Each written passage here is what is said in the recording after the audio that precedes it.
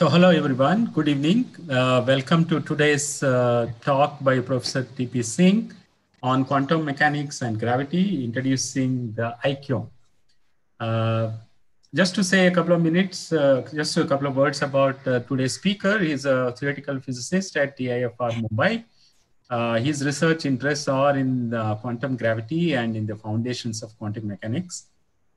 He has recently proposed a new quantum theory of gravity, and today he will give an overview of this theory. So, dear participant, so in this series, now this series has become a stage where brand new physics ideas are actually previewed. So, we must all thank Professor T.P. Singh for agreeing to give this his talk in this series. So, with these few words, I now request TP to start his lecture. Okay, thank you, Satya. Thanks so much for giving me this wonderful opportunity. I would also like to apologize for this delay and a little mess up. I'm new to Zoom, so I often get confused. So before I start, I just like to check with you, Satya, is the sound okay? Perfect, TP. Okay, so I will go ahead. I have only 10 slides. I will go slow and perhaps that should be done in half an hour or 35, 40 minutes. Satya, we have 1 hour in all total. Yeah, including questions. So there will be, I'm sure, quite a few So I questions. hope to leave about half an hour, hopefully in the end for questions, Okay, so that we can have good discussion. So the sure. title of the talk you've already seen, and we are excited along with my collaborators about this new concept, a particle, if you like to call it,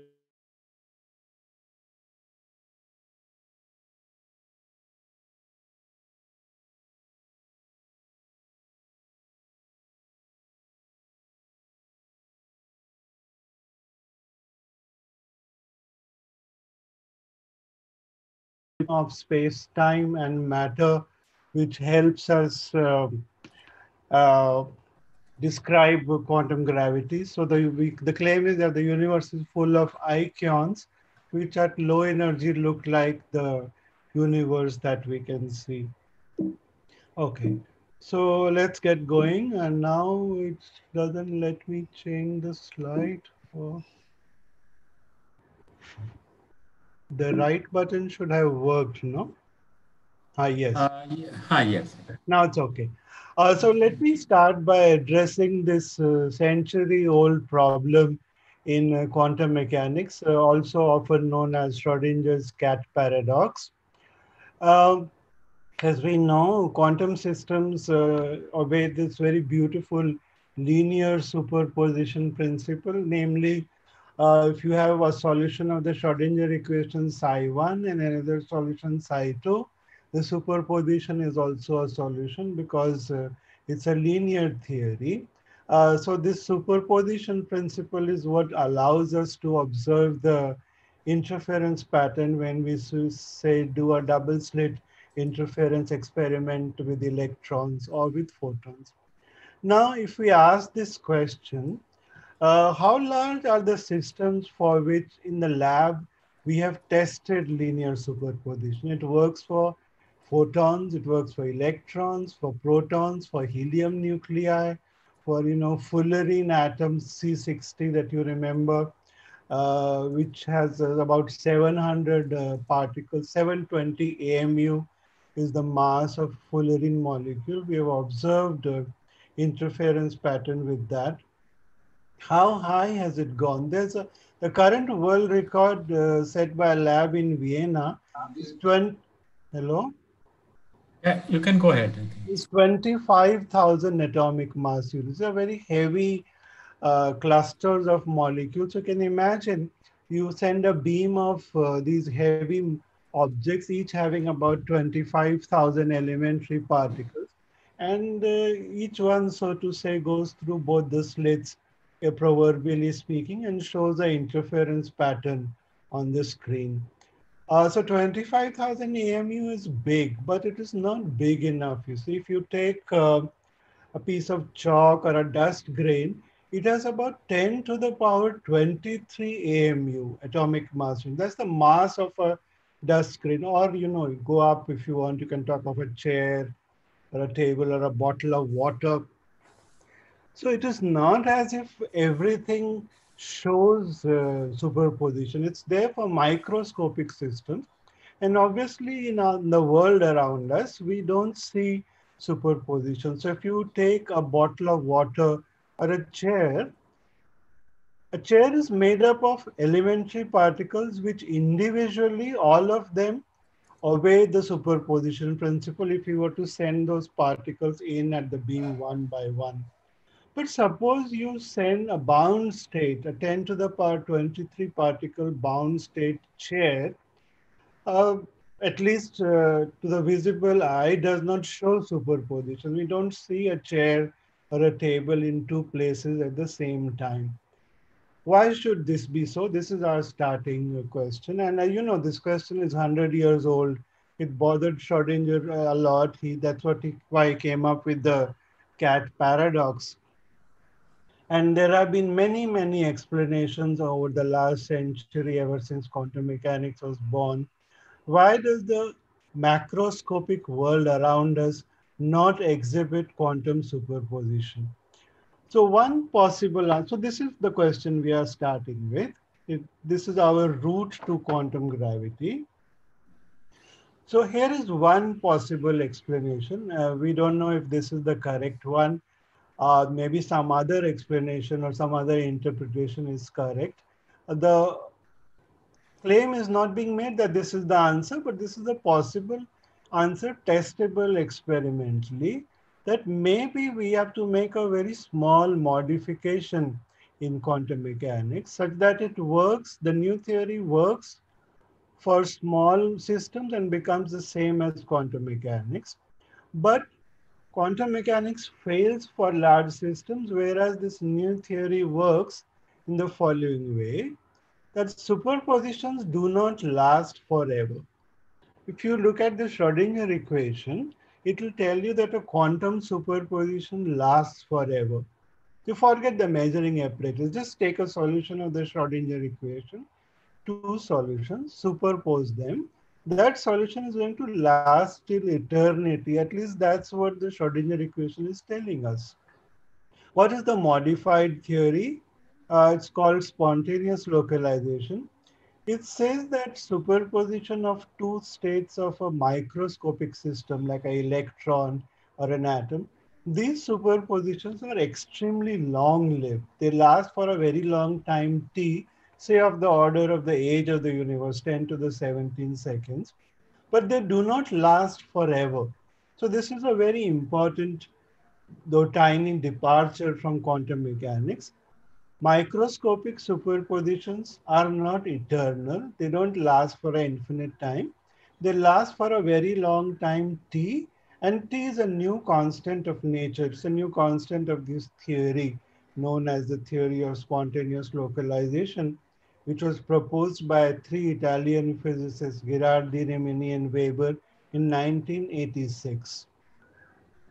It is then easy to show that if you take a macroscopic bound state like a chair, which has n particles, the lifetime of superposition becomes t by n. So if n is the number of elementary particles in the state, in the chair, say, so what was capital T? It was a superposition lifetime, let's say, of two states of a proton. If there are n protons in the chair, the superposition lifetime of two states of a chair becomes T by n. A chair can be here and there simultaneously for how much time? T by n. This is a property of the theory. Suppose T is 10 to the power 17 seconds, which is the age of the universe since the Big Bang. So superposition for two states of a proton as good as lasting forever. But look at what has happened to T by n. T is 10 to the 17 divided by 10 to the power 23. It becomes 10 to the minus 6. That's a millionth of a second. So the theory of spontaneous localization says that on the average, a superposition of two states of a chair lasts for a millionth of a second. It's not that the superposition is not there. It's very, very short-lived. so that it's not perceptible to the human eye. And what happens after this much time t by n? The chair collapses to either here or there in a process which we call spontaneous collapse or spontaneous localization. So as you can see, spontaneous localization is not a property of quantum mechanics. In quantum mechanics, t is infinite, so t by n is also infinite. What Girardi, Rimini, and Weber did is came up something very clever, made t finite but enormous, so that t by n became very small. Now it turns out that the theory of spontaneous localization makes predictions different from that of quantum mechanics for meso and macroscopic systems.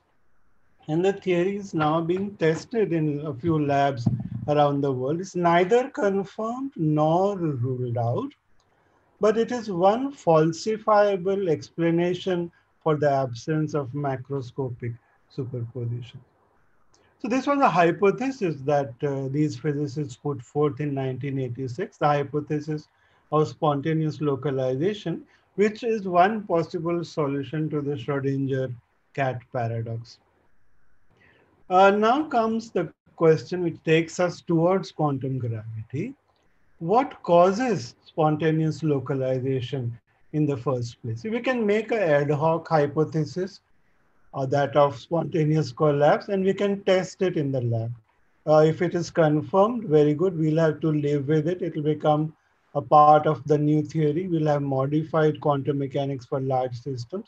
If it is ruled out, then we go back to good old quantum mechanics and ask for some other explanation for absence of macro superpositions.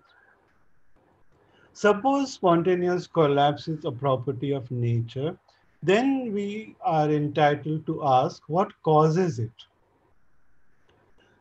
To answer that question, I am going to shift gears and shift to a different problem, not so well advertised as the cat paradox, but a problem which, to my understanding and to the understanding of many physicists who study quantum gravity, a problem that is more serious than the Schrodinger cat paradox, and that is the problem of time in quantum theory. So let me take a few minutes to explain what the problem is. The time that we are used to is a part of a classical space-time. Time is not a part of quantum theory. It's not a quantum object. We don't think of time as an operator and write commutation relations for time. So time is classical in the sense we understand. It's described by a real number, a positive or a negative real number, but time is a classical entity in the Newtonian or the Einsteinian sense. Now, we know that the geometry of space-time is produced by classical bodies and classical matter fields according to the laws of general relativity or Newton's law of gravitation in the non-relativistic limit. There is an underlying space-time arena, a manifold, which is beneath the space-time geometry, the metric. I do not make a distinction between the geometry and the underlying space-time manifold. For me, they go together. We can argue it, discuss it in the question answer session. They go together. So classical space-time manifold is also produced by classical bodies. But these classical bodies, lo and behold, are a limiting case of quantum theory. We need quantum theory to get to the classical limit. In fact, it is the absence of classical superposition which is not being explained by quantum theory. Yet we have a sense that large objects are made of small quantum objects. So these large classical bodies are a limiting case of quantum systems. And now it turns out that the space-time which is being produced by these large bodies is hence a limiting case of quantum theory. I hope you see the circularity in the argument. Large bodies are a limiting case of quantum systems. Large bodies produce classical spacetime, and hence classical spacetime itself is the limiting case of quantum theory. Now that is unsatisfactory. A theory should not have to depend on its own limit for its formulations. That's what I call the problem of time in quantum theory. There should be a way to describe quantum systems or microscopic systems without using classical time. So the goal of our project is to remove time, and since space goes with time, remove space-time from quantum theory. Now, those of you who have studied quantum mechanics in your careers, you have a feel for that space is not so important for quantum mechanics. The action, the whole, the play out happens in the Hilbert space. Whereas time you need time very badly to describe evolution. Space you are not so dependent on.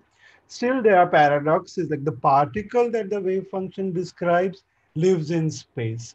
With the state, the quantum state, the wave function lives in Hilbert space. So there's this dichotomy between space and Hilbert space, and we are going to get rid of that. We are also going to get rid of classical time from the formulation of quantum theory. That, in fact, takes us towards a new quantum theory of gravity. The act of removing space-time takes us towards our new quantum theory of gravity, and we get a nice result in addition.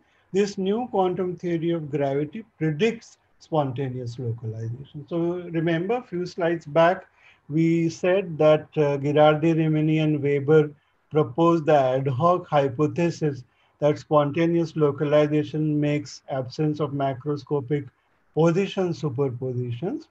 Now, where does spontaneous localization come from?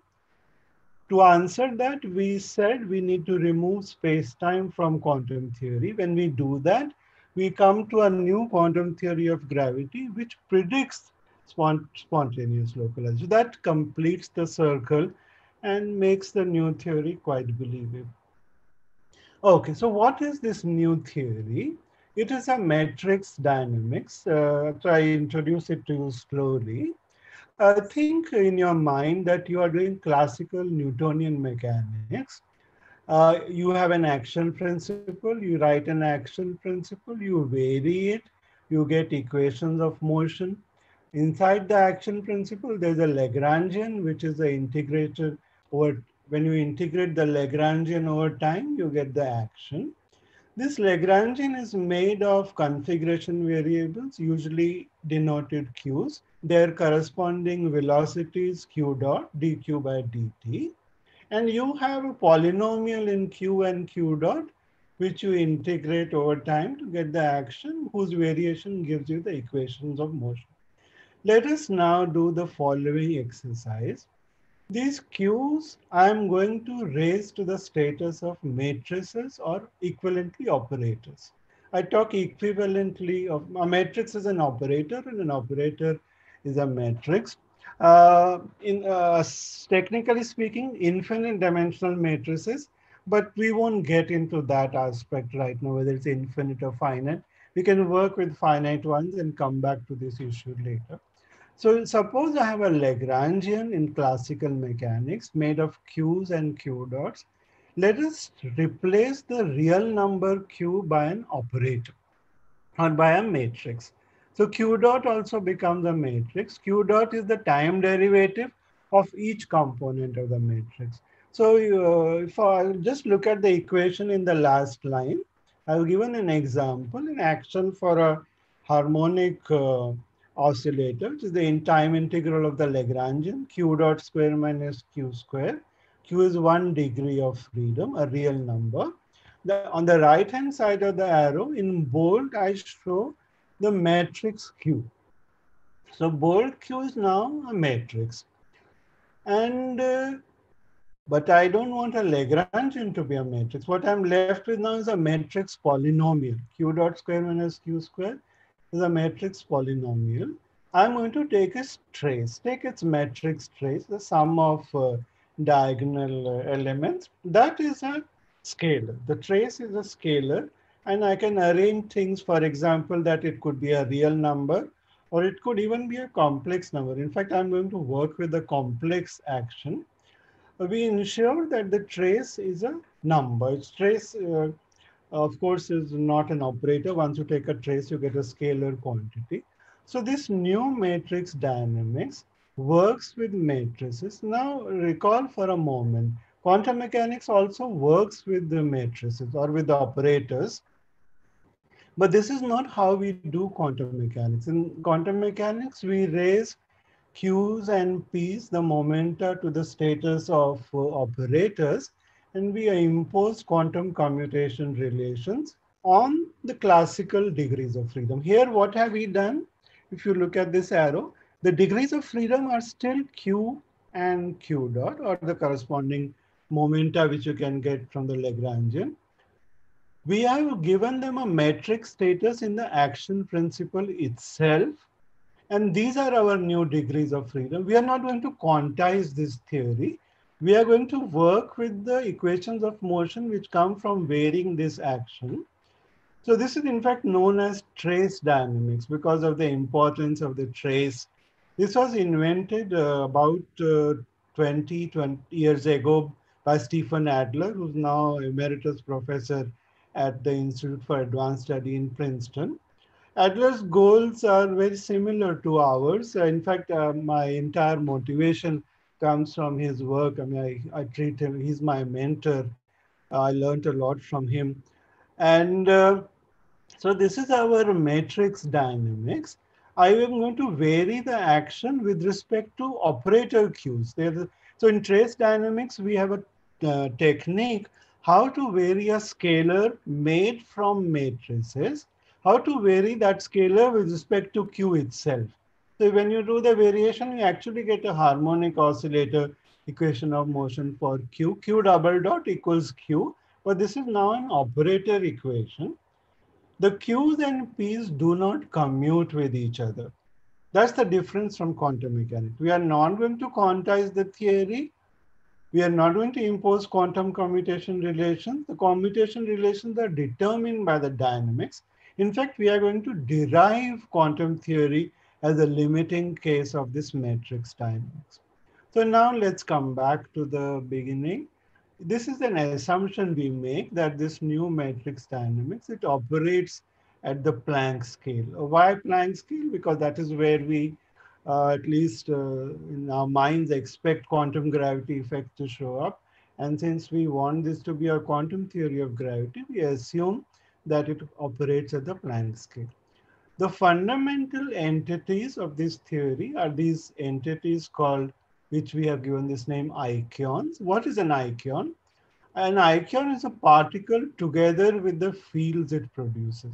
So suppose what is an electron? We understand what's an electron. An electron produces electromagnetic fields, it produces gravity. If I say electron together with its gravitational and electromagnetic and any other fields, I call that the electron Aikyon. So in certain spirit, it's very much also like a closed string. In string theory, the closed string has different vibrations which describe different known particles as mode. So in that sense, it's very similar, but the physics is very different. In string theory, we quantize the closed string. Here, I'm not going to quantize the Aikyon. The Aikyon comes quantized because it obeys this matrix dynamics. So what is an Aikyon? It's a particle together with all, and together with the space-time. There's no space-time. In this Planck scale matrix dynamics, these Aikyons are matrices which live in a Hilbert space. They have a dynamics which I'll describe in a moment. That will be a matrix dynamics with a known action principle. So I hope I've given you some flavor of what the new matrix dynamics is. It's like doing classical mechanics with matrices, but it makes a huge difference. It's not just a trivial repetition of relativistic classical mechanics. There is a big difference, which I'll just come to. So what is this notation?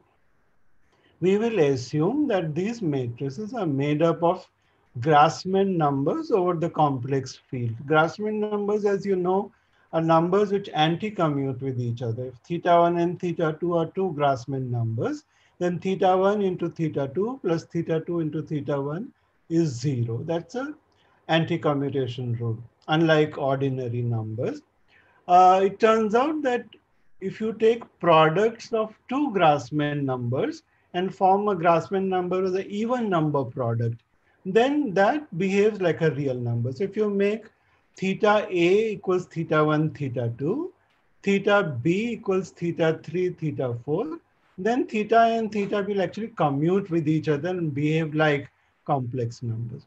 So every Grassmann matrix, Q is a Grassmann matrix, we split it as a sum of Q bosonic plus Q fermionic. This is what's done in field theory also, QFT. Q bosonic is, and you can do this for any matrix, just as any matrix can be split into its symmetric and anti-symmetric part. You can split any matrix into its bosonic and fermionic part. This is the name. What is a bosonic matrix? It is made up of even grade elements of the Grassmann algebra. That is, every element here is made from even number products of Grassmann elements, whereas a fermionic matrix is made up of odd number products of Grassmann elements. So every Q can be written as Q bosonic plus Q fermionic. So every Aikyon comes with a bosonic part and a fermionic part, but this is one entity. I've made this split for convenience. As you can anticipate, the fermionic part of the Aikyon describes the matter part, like the electron, and the bosonic part describes the fields. So this is in a sense a unification of matter and space-time, and Yang-Mills fields also come in. So in that sense, an Aikyon is an atom of space-time matter because it comes as a combination of QB and QF, but we must remember this combination is for our convenience. This is the fundamental object. The fundamental object is neither QB nor QF, but Q.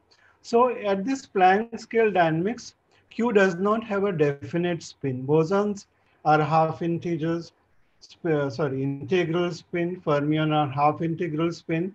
Q doesn't have any definite spin. In fact, the concept of spin does not exist at the Planck scale matrix dynamics, neither spin nor mass. Each Aikyon comes with the associated length, which will denote L. And again, notice how similar it is to a closed string in that. So you have a length scale associated with a closed string. So Q comes with a length scale L or equivalent area L square. That is the only parameter that a Q has. And now I'll show you the action principle for an Aikyon. So this is our fundamental starting point, this first line. I'll take a few minutes now to explain this because everything comes from here. So look at the overall structure. There is a trace inside these big braces. So sitting in here is a matrix polynomial, whose trace we have taken, integrated it over a time. Now I should explain what this time is. It's not space-time. Space-time has been lost. This object in here, it contains everything. It contains space-time, it contains matter fields, it contains gravity, and recently we showed it how to generalize this to include Yang-Mills fields. So the action that I'm working with here has gravity and Dirac fermions, but we can add Yang-Mills fields also. I'll not go into that today. This tau Planck is Planck time. This you are familiar with. Tau is scaled with respect to Planck time. Now it turns out that this matrix dynamics, because it is a non-commutative, it is essentially a kind of a non-commutative geometry in the cone sense, in the sense of Alan Cohn's non-commutative geometry. There is a result in Cohn's theory that there's a natural measure of time which is reversible. A reversible notion of time which maps these Q's to Q's at another point in the Hilbert space. So I'll not go into this right now. Please accept that there's a natural notion of time in this matrix dynamics denoted tau and called Cohn's time. That's a name I gave it. So I will call it Cohn's time. There's no space. There's no space. There's no classical space-time. Classical space-time is hidden here.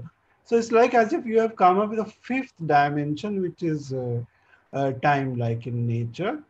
S is the action. In fact, now a complex action, not Grassmann number valued, complex valued, scaled with the constant C naught of the dimensions of action, which will later be identified with Planck's constant. So S over C naught is dimensionless. This is dimensionless. The trace is dimensionless. Now let's come over what is happening here. LP is Planck length. C is the ratio of Planck length to Planck time. So you could ask, what is speed of light? What does it mean?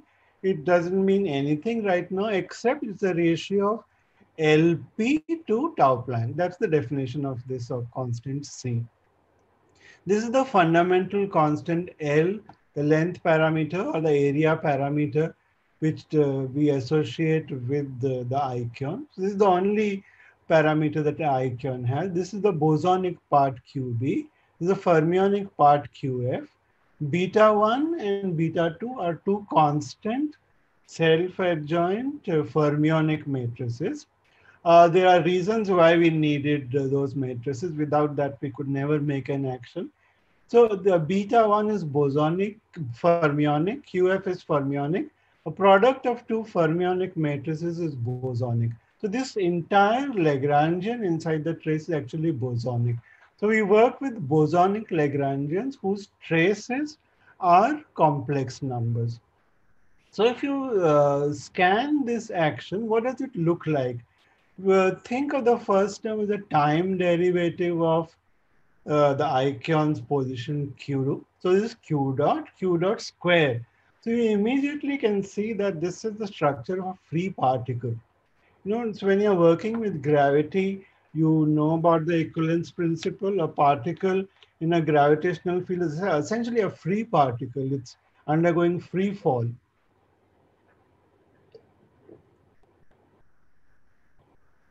So this action has a very simple structure that way. It is engineered to be a free particle. That's what it is. A free particle in Hilbert space in the Planck scale matrix dynamics for an Aikyon. If you have many Aikyons, you just sum over the action for each of them to get the total action. The action is additive. And right, so an electron Aikyon would have some L, another Aikyon will have a different value of L. In fact, subsequently, we identify L with Compton wavelength. Oh, so, okay, given this action, we can work out equations of motion. Those are actually a free particle equation of motion. Now comes the central asset of this matrix dynamics, which makes it different from ordinary classical mechanics. Like I said, you know, if you're doing classical mechanics with this and you still get the same kind of equations of motion, you haven't gained anything. You're just doing mechanics with matrices. And that's not very interesting. Here comes the conserved charge, which is not there in Newtonian mechanics. It's a consequence of working with matrices instead of real numbers. And why is there such a conserved charge? It's denoted by this symbol C tilde, first found by Stephen Adler and his student Millard. So it's called the Adler-Millard conserved charge. It comes about because of a global unitary invariance of the action and the trace Lagrangian. So if you make a unitary transformation of over this QB over this QF, you can easily check here that because we are working with the trace, the unitary transformations don't change the trace and hence don't change the Lagrangian. The theory has a global unitary invariance because of the trace structure. Suppose these were not matrices, these were just numbers like in Newtonian mechanics. The unitary transformation is trivial. U QB, U inverse is the same as QB if QB is a real number. Whereas if you make a unitary transformation of a matrix, you go to a new matrix. So there's a non-trivial invariance which comes about when we are working with matrices. And then Noether's theorem tells you that there's an additional conserved charge in addition to the Hamiltonian of the theory. And that has a very elegant structure, which is the following. Suppose I labels the different Aikyons in the system. Take their bosonic part QB of the ith Aikyon. Find the momentum from this action principle from the Lagrangian variation. Take the commutator QI for the bosonic part, sum it over. Take the anti-commutator for the fermionic part, F for fermionic, sum it over and subtract it from the first sum. This object is conserved. It's a very beautiful conserved quantity. Notice that it has dimensions of action. It is coming from commutators that we are familiar with in quantum theory, anti-commutator for fermions, commutator for bosons. But each one of these is individually not conserved. The commutators and anti-commutators are evolving because of the dynamics, but their sum is conserved. And we'll see in a moment what role it plays. I'll tell you right away, in fact. At low energies, we arrive at quantum mechanics, and this conserved charge gets equipartitioned over all the degrees of freedom. So C tilde was a constant. It is equipartition. So each one of them becomes a constant and the same constant, and we call that Planck's constant or IH bar. So Planck's constant emerges as a equipartition of this conserved charge, and that's also responsible for the emergence of quantum commutation and anti-commutation relation. So in that sense, this theory is much richer than classical mechanics. It's much richer than quantum theory. And that's a good thing about this new matrix dynamics. Okay, now we come to our last question. What does the dynamics look like at energies below Planck scale? Suppose I come to lab energies like a TeV scale or 100 GeV. I don't want to observe this theory at the Planck scale level of resolution. I coarse grain it. Imagine you are observing the Aikyon not evolving over Planck time interval, but say evolving over an interval which is 100 times Planck time interval. So you have coarse grain in the sense of statistical mechanics, or if you have a pollen grain in a glass of water, then you are observing its random motion. That's happening because you have coarse grained over the motion of the water molecules. So it's in the same sense. So what is the emergent dynamics? I will not go into the mathematics. There are two limiting cases. Case one, if not too many ions are entangled with each other. I talk of entanglement in the same sense as in quantum mechanics. If not too many ions are entangled with each other, then quantum theory without classical time emerges. So remember, what was our goal? We wanted a description of quantum theory without classical time. We get it here. Planck's constant emerges, quantum commutation relations emerge because of the equipartition of the charge that I just, Heisenberg equations of motion emerge. So this is one low energy limit of the Planck scale matrix dynamics, that is quantum theory without classical time. What is the other very important and interesting limit? Suppose there is a high degree of entanglement. Like, that's what's happening in a chair, for example. There are 10 to the 23 ions which are entangled with each other. That's what I call high degree or sufficient entanglement. Then it's a property of the theory that spontaneous localization takes place in the fermionic part. The matter part of the Aikyon gets localized.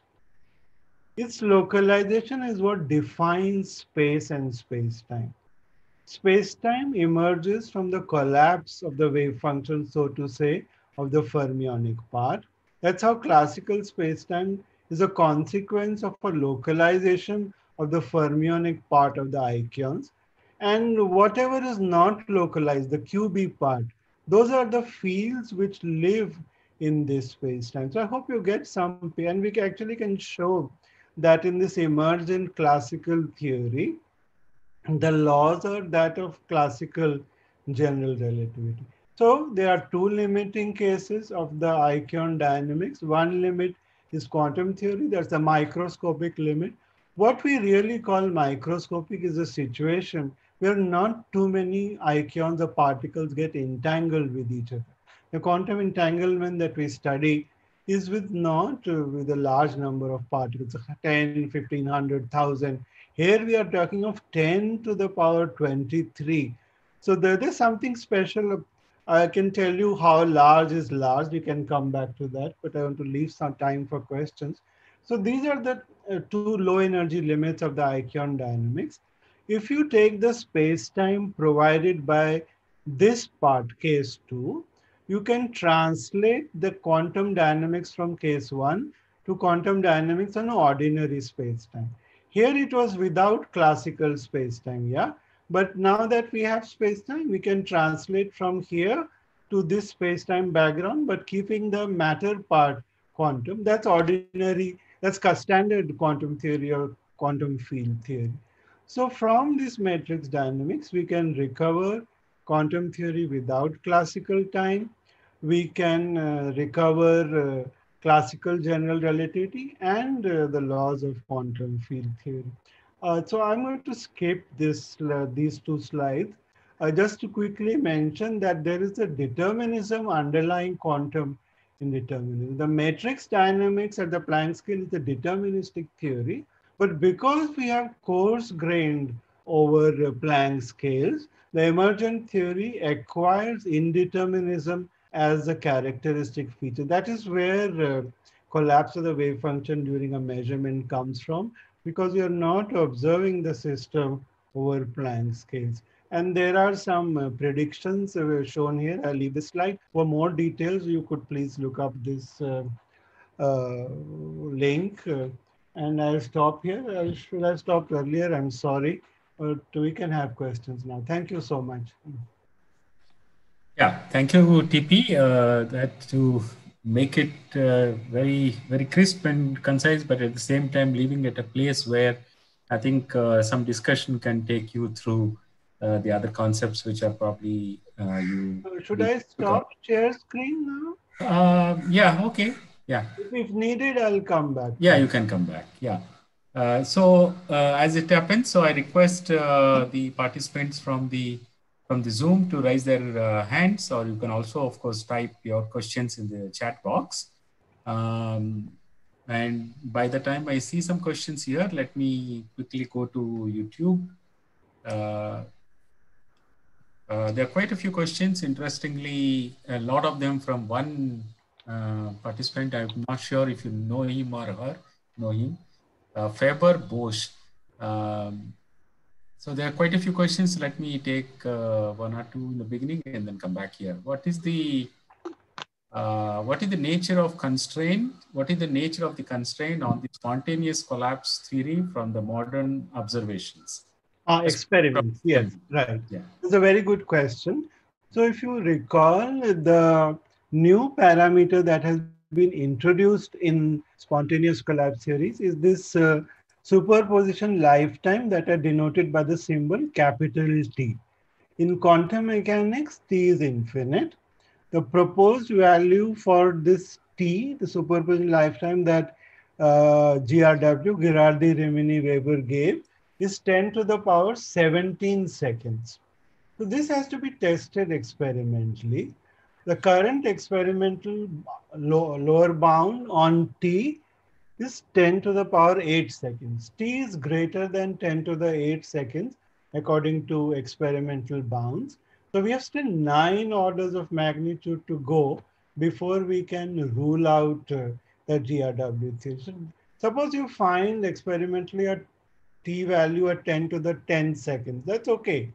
They are just saying that T should be smaller than 10 to the 17 seconds in order to explain absence of macro superpositions. If T goes larger than 10 to the 7, 10 to the 18, 10 to the 19, the theory will be ruled out. So the current bound is 10 to the 8 seconds. Okay. Maybe another question we'll take right away from the same participant. How timeless physics approach of the LQG tally to your idea of removing space-time? Oh, very good, good point. The thing is, the main difference between LQG and loop quantum gravity and this approach is that LQG does not admit spontaneous localization. So how do they understand or explain the quantum to classical transition? So my understanding is one has to appeal to a interpretation of quantum mechanics, says, for example, the many world interpretation or something equivalent.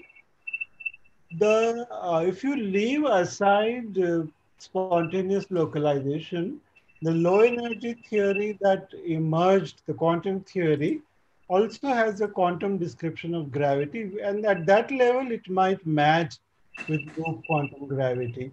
Except so, I have spontaneous localization, they do not. I have this cones time, which also they do not have. So these are equal differences. Okay. We have one question from Shaikot Chakrabarti. Mm-hmm.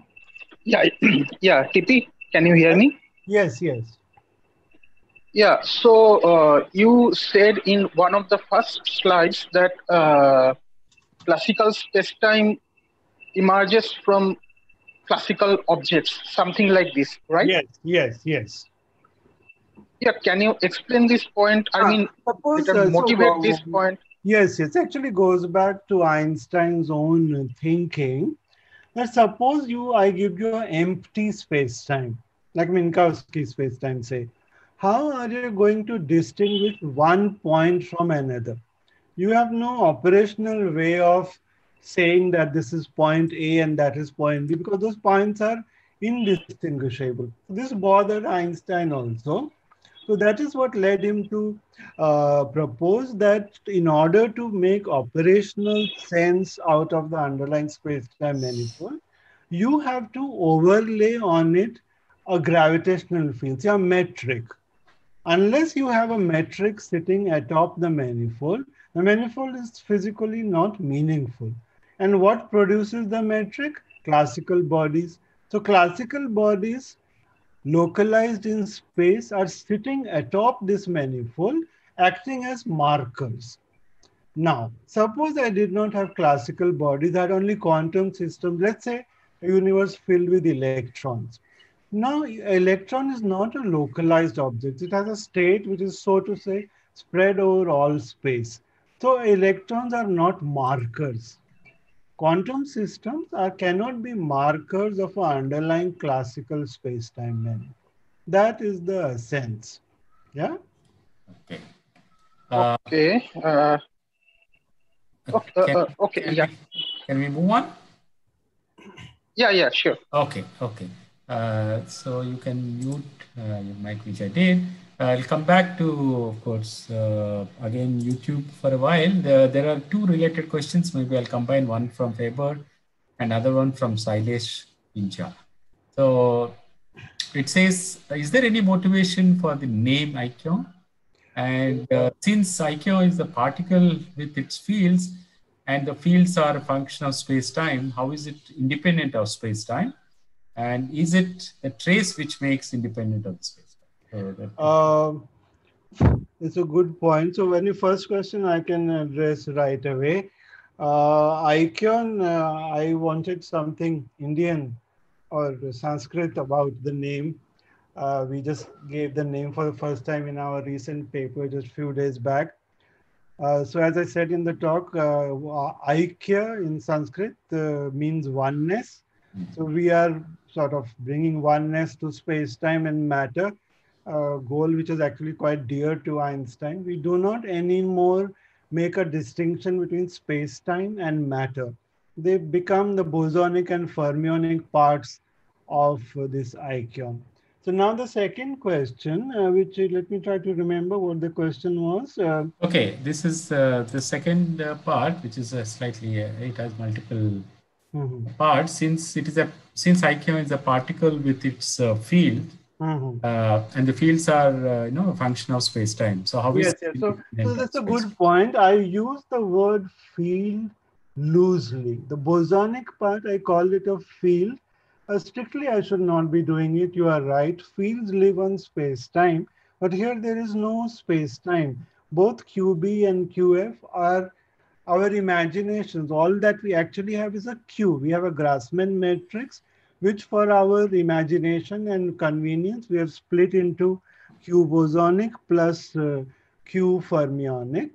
For Q bosonic to exist, we don't need space-time. In fact, space-time is created when Q fermionic is localized to one of the eigenvalues of the matrix QF. So what spontaneous localization does, it sends a matrix to one of its eigenvalues. Yeah, so I hope you get the picture. Suppose QF is the so-called configuration variable describing the fermionic aspect. Spontaneous localization will send it to one of its eigenvalues.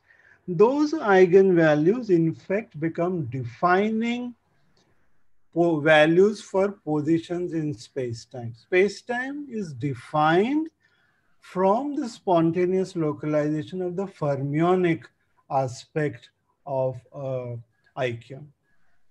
And once the space-time is defined, I talk of QBs as fields on the space. And this second part is a bit subtle, how the QBs become fields on space-time. So maybe you can email me, please. I won't be able to get into it right here.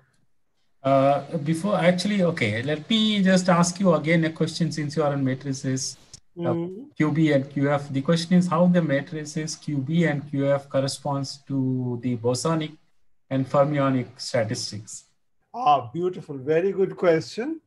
I'm actually thinking about it. So let's see, what do we have? QB is a bosonic matrix, meaning it is made up of even grade Grassmann elements. QF is made up of odd grade Grassmann elements. I have not talked of spin. Yes. In fact, I don't know how to talk of spin. That's one serious question we are working on. If you have a matrix made up of even grade Grassmann elements, what we show in our theory is that it obeys a commutation relation QP commutator equals IH bar. So when QB and its momentum are bosonic, the commutator Q comma P commutator equals IH bar is satisfied. From here, we would like to prove that there is something called a spin attached to a QB part of the Aikyon, which obeys Bose-Einstein statistics. I don't know how to do this. The thing is, you might say, well, in standard QFT, there's a proof. Lorentz invariance is supposed to imply, Bose-Einstein statistics, but we are not going that far. We haven't even come to Lorentz invariance. We are given these Qs and Ps, QB, PB, QF, PF. I would like to introduce a new definition of spin from here, in the sense that you have an operator QB, you have operator PB, the corresponding bosonic momentum. In ordinary physics, we define in space-time orbital angular momentum from the cross product Q cross P, yeah, something like that, or rather R cross P, whatever you want. It's Q cross P. We don't know how to define spin. We have no feel for how to define spin. It just is a conserved quantity that you have to add to the total angular momentum. But here in this matrix dynamics, we are God-given Q and P. Yeah? The matrix dynamics comes with the QP, QB and PB, QF and PF. I ought to be able to define something like a spin at the Planck scale in the matrix dynamics, which then I need to show if QP obeys a commutator, the statistics is symmetric states, and anti-commutator, it is the anti-symmetric state, the Fermi-Dirac statistics. I don't know how to do it right now. It's on my mind. If you can prove it, great. Please get in touch with us. Good question. Very nice. We have still left some more questions on YouTube, but I came back to Zoom. So I want to, enabled Balasubramaniam. Hello, am I audible? Yeah. Hello, sir. Good evening, sir. In the last slide, you said about deterministic QM. Determinism. Okay. I attended a few weeks back a talk by Professor Gerard Atwood. It said about deterministic QM and cellular automation. Are there any connections between? Okay, so there are some very key differences from Tooth's theory. The goal is the same, but notice I did not set out looking for a deterministic theory underlying QM. That was not my goal. My goal was to look for a formulation for quantum theory without time. You get that, no? That was the goal. Okay. It so turns out that when we solve that problem, spontaneous localization and quantum indeterminism just fell out as a byproduct of the underlying deterministic theory. There are two important differences from two. Firstly, to my understanding, he still has space-time in his cellular automaton, if I understand him right. I don't have space-time at the Planck scale.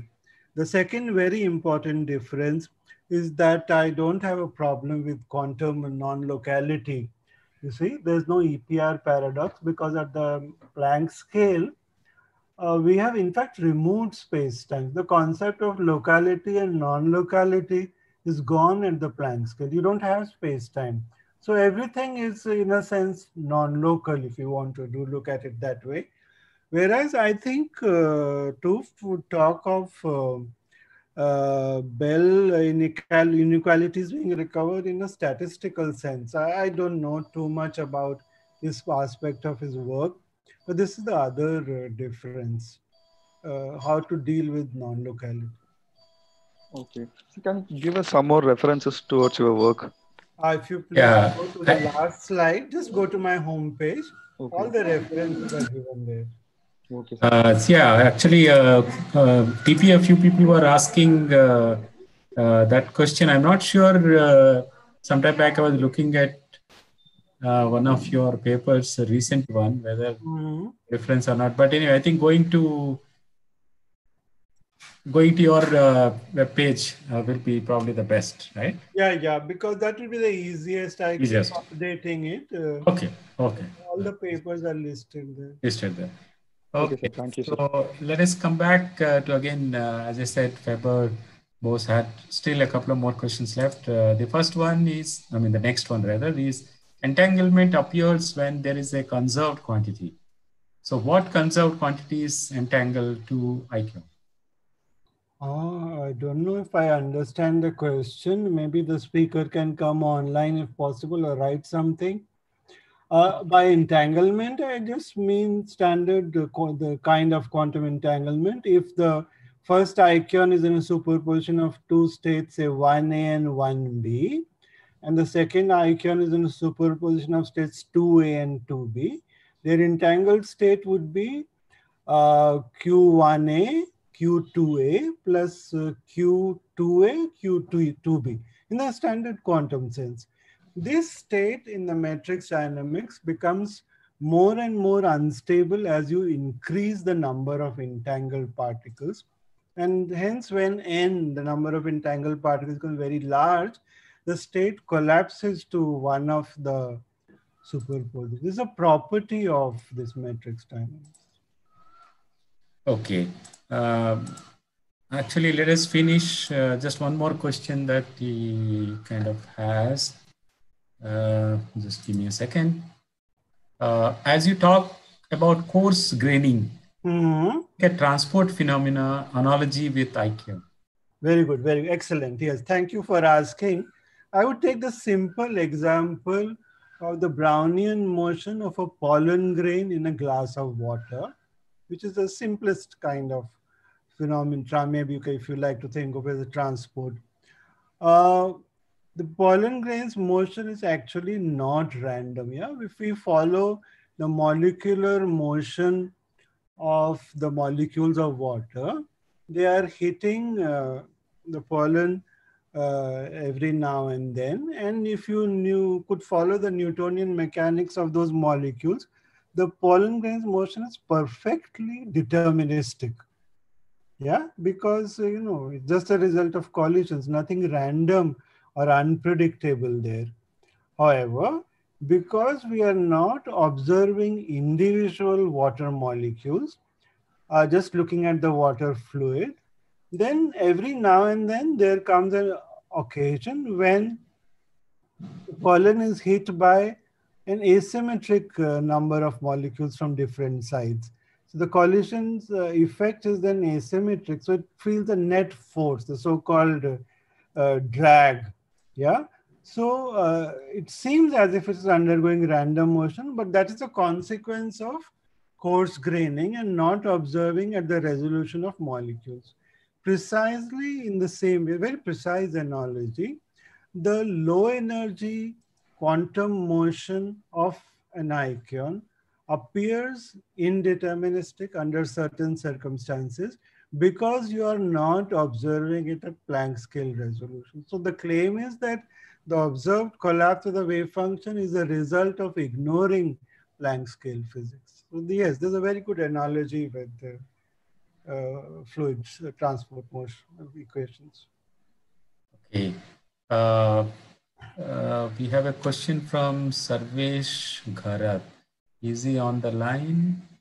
Sarvesh Gharat. Yeah, can you unmute and ask the question? Yeah, Sarvesh. So basically, I want to ask that why did you only just take the trace of a matrix, like just to make it scalar? Yeah, that was the goal. Yeah, So then, go ahead. Then why can't we take the determinant of the same or something like that? Like why only trace? That is a very good point. Now the thing is that so trace is similar to spirit in quantum mechanics, like taking expectation values. So if you think of a diagonal matrix, the trace is the sum of the diagonal elements, which would also serve as eigenvalues. Yeah. Classical systems are realization of one or the other specific eigenvalues in the trace. So in that sense, classicality is very intimately related to traces of such matrices, even in quantum theory. A determinant has much more, I don't know, more or less information. You could do that. You can make a theory with determinants of matrices. So, I mean, nothing against it. I have not thought about it. So basically, as we know, sum of trace of matrix is equal to sum of eigenvalues. So indirectly to relate it with eigenvalues, we Yes. took that. Yes, that is, for me, that is a strong motivation. It helps you understand the quantum to classical transition. Thank you, sir. Okay, so TP, we have a few more questions. I hope you. Yes, I'm. Thank you. Thank okay, you. So there's one question from Tanmay Kumar Poddar. So yeah, please go ahead and Tanmay. Hello, sir. I'm audible. Yeah. Please go ahead. Okay, so my question is that like when you define the action, you write the action in terms of Q, B, and QS, right? Yeah. Now, since the bosonic and fermionic belongs from the different spaces, like bosonic space and the fermionic space. Yeah. So one should write the action in terms of only Q, like how you fix the action. Yeah. The good point is that Q is neither bosonic. Did I go off or something? No, you're fine. So Q is neither bosonic nor fermionic. Yeah. I want to be little conventional. I don't want to have a Grassmann number valued action. We wanted the action to be bosonic and preferably a complex number. So if you notice, the fermionic part QF comes multiplied with the fermionic matrix beta 1 or beta 2. You remember? So beta 1 times QF is bosonic. The product of two fermionic matrices is bosonic. So QB plus beta 1 QF is bosonic, and so the trace is then can be a complex. Bosonic elements essentially behave like complex numbers. So in fact, we worked very hard to find this action. We took us about 3-4 months to realize that unless we introduce two new constant fermionic matrices, we can't make a self-consistent theory. So first we tried without beta 1, beta 2. Then we had just one matrix. Even that doesn't work. two matrices interestingly can make a consistent theory, and you also notice it makes the object two-dimensional in a sense. Yeah, Yes, beta yes. 1 and beta 2 cannot be equal. So beta 1 is the one dimension, beta 2 is giving another dimension. That is what makes this icon a lot like a closed string. It's a two-dimensional entity. So you may have heard that there is evidence that space-time goes to two dimensions on the Planck scale. So we see that in the structure of our action. It's very constrained. Okay. Okay. So then we have come just to the penultimate question. So this is sorry. Aryadeep, are you there? Aryadeep Paul. Yeah, I think you are there. Yeah. Oops. Sorry. Yeah. 1 second. Yeah, please. Can Aryadeep you hear me? can. Yeah, yeah. Yeah, so what are the drawbacks, if any, of this theory? Drawbacks. Very good. Very good. Excellent. Thanks for asking. So firstly, right now it is a Euclidean theory.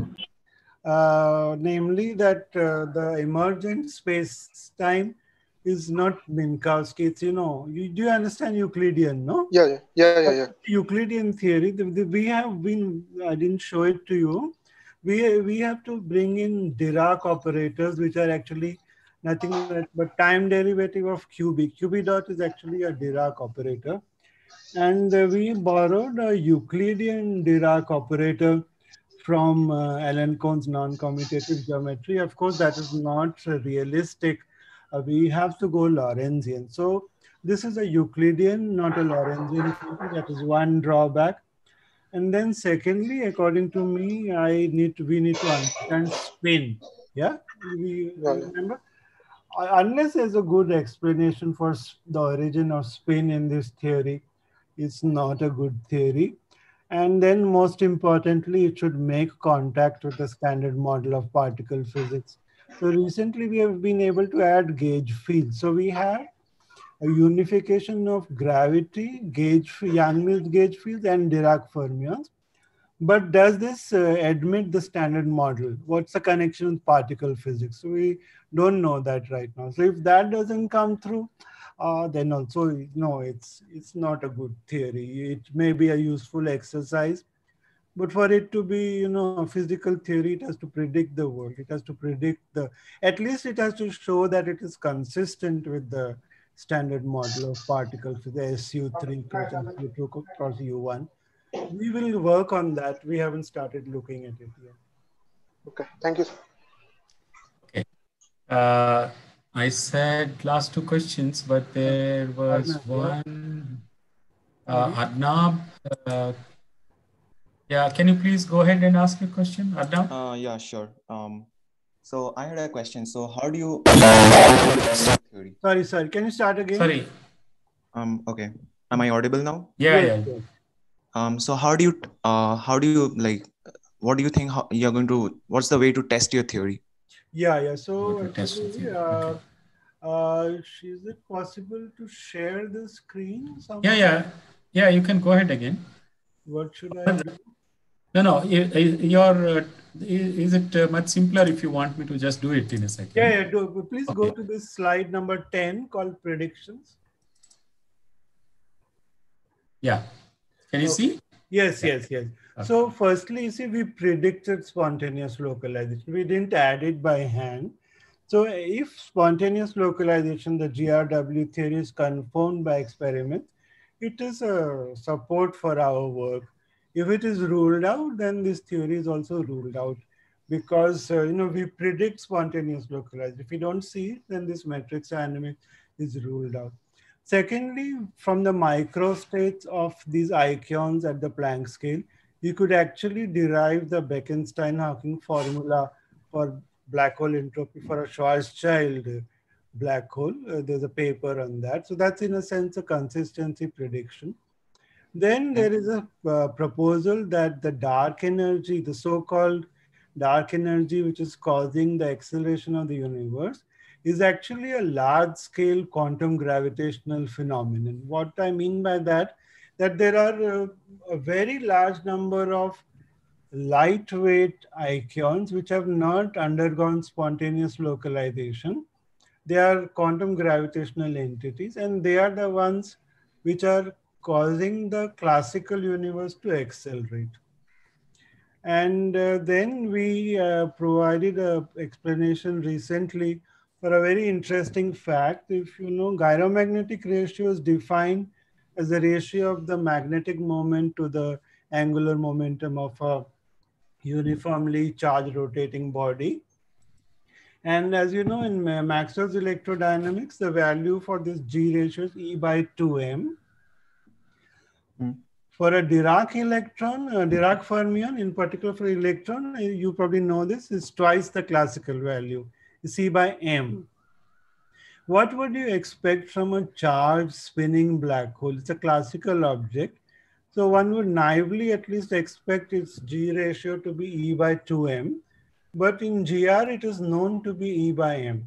The gyromagnetic ratio of a charged spinning black hole is the same as that of an electron.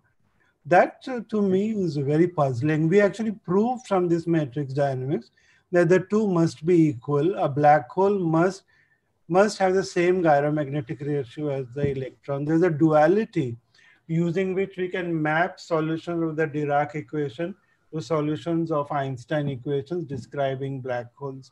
So we have a proof which I think is quite nice. Then there's the last thing on that slide. Satya, if you could go to the 10th slide. I'm sorry. Was it removed? Slide 10, yeah.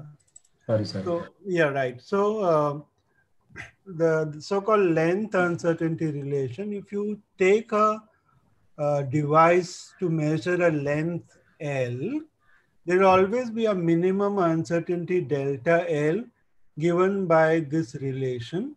Delta L is not Planck length, delta L grows with L. This is a so-called holographic uncertainty relation known in the literature also as the Károlyi-Hászky uncertainty relation. But this is the first time we derived it from an underlying theory. And in principle, if detectors like LIGO, advanced LIGO become more sensitive by another couple of orders of magnitude, we can use the LIGO arm length to test this relation. This is a very clean prediction. If this relation is confirmed, it is very strong evidence for the theory to be correct. And if this is ruled out, then again, the theory will be ruled out.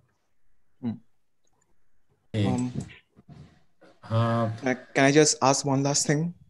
Actually, there are still more questions popping up. That's fine. That's fine. I can talk to you later, sir. It's fine. That will be great. Okay. Yeah. I also see one more question from Saikat. If you can very quickly ask, and because we have still left one more question on YouTube. Yeah, please go ahead. Okay. I mean, can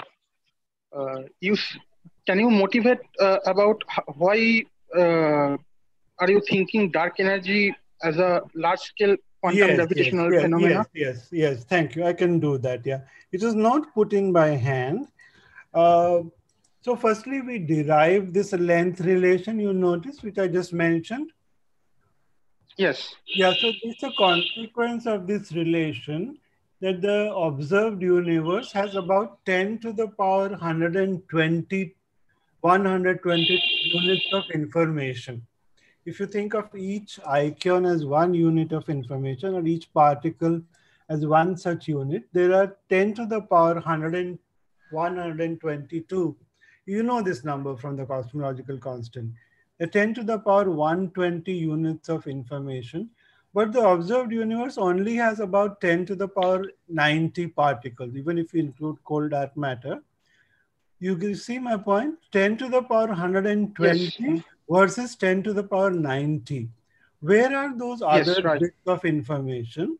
So that is where I propose that there are extremely lightweight, non-entangled 10 to the power 120 Aikyons, which are not the standard particle. It's a new particle.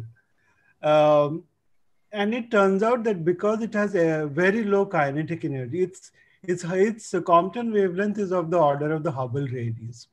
So these dark energy particles, Aikyons that I've introduced, their Compton length is of the order of the Hubble radius of the universe.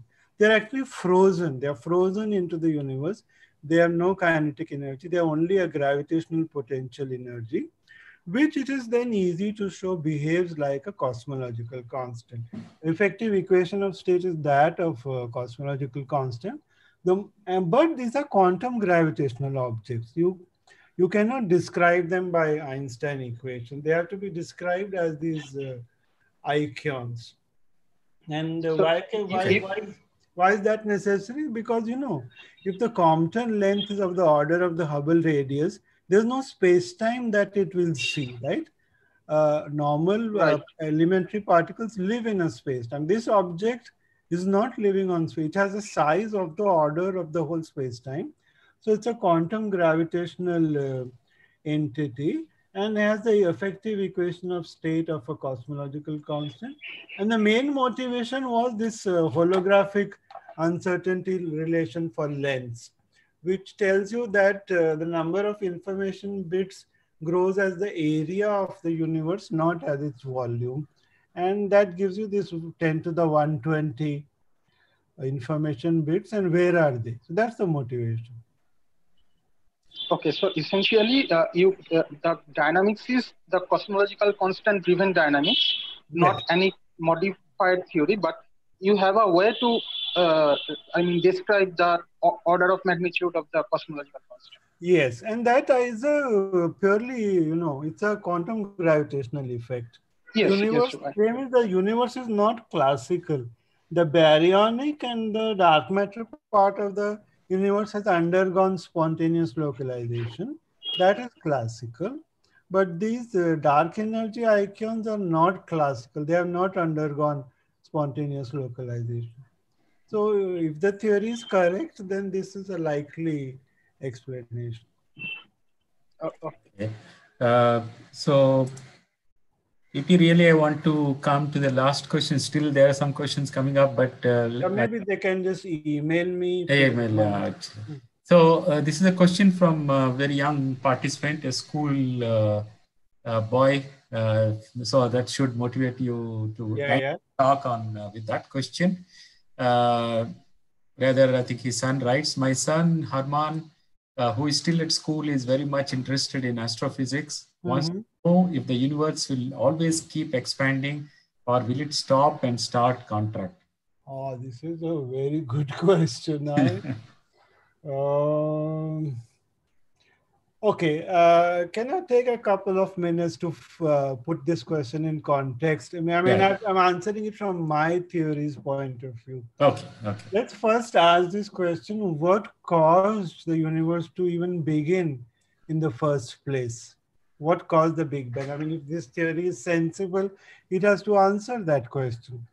So the most plausible explanation is that fundamentally, the universe is actually a Hilbert space of Aikyons.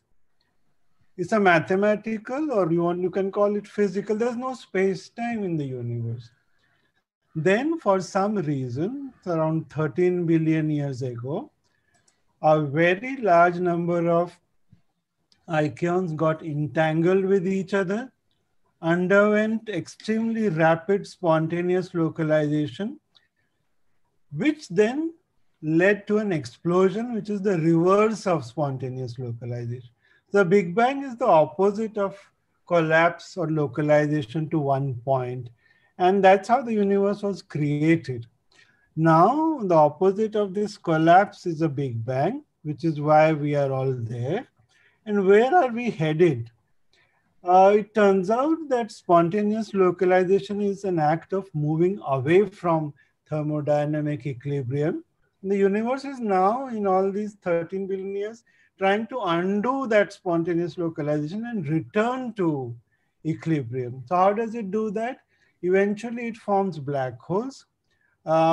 Fortunately for us, the formation of black holes is halted with the formation of stars and planets, but that's a transitory process. Ultimately, everything becomes black holes. Black holes undergo Hawking radiation, and that is a return to equilibrium.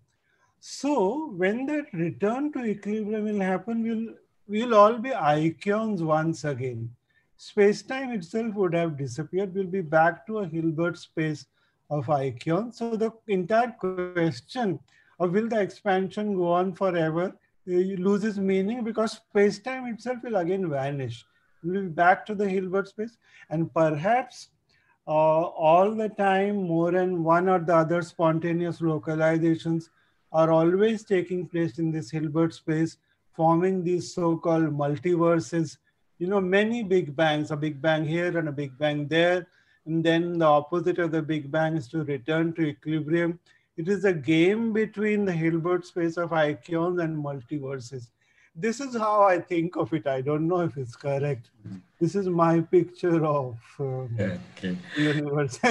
So, TP, it's a very nice way to end such an informative and also, as I mentioned in the beginning, a talk that was in a way a premiere of your brand new theory. So we are I'm very happy to have been hearing from you today. And so on behalf of all the participants, we would like to really thank for this excellent talk and also engaging with the participants for such a long time. And I think it's great to kind of see a lot of discussion and questions. Thank you very much. My thanks to you, and thank you to all the participants for asking these very nice questions. It's really a pleasure, a very stimulating occasion for me too, to have your participation in this lecture. Thank you very much. Okay. So before I close this session today, I once again, as I always do, just would like to flash the program for the 1 second. I hope I can see that quickly. Yes, for the next week, which I would like to again mention, remember on 15th, on 17th, on 19th, Monday, Wednesday, and Friday, we have 3 more scintillating talks, one by Dr. Animesh Chatterjee, one by Professor B.S. Acharya, and another one on 19th by Professor Patrick Dasgupta. So we once again invite you to come back and enjoy these interactive lectures, all at 6 p.m. on the same Zoom URL, and also, of course, the YouTube live is all there available for all these talks. Okay. So with that, now that brings me to end of this today's event. And once again, we thank Professor T.P. Singh. And thank you very much for joining. And until Monday at 6 p.m. So take care and stay safe, all of you. Yeah, thank you. Bye-bye. Thank you. Good night, everyone.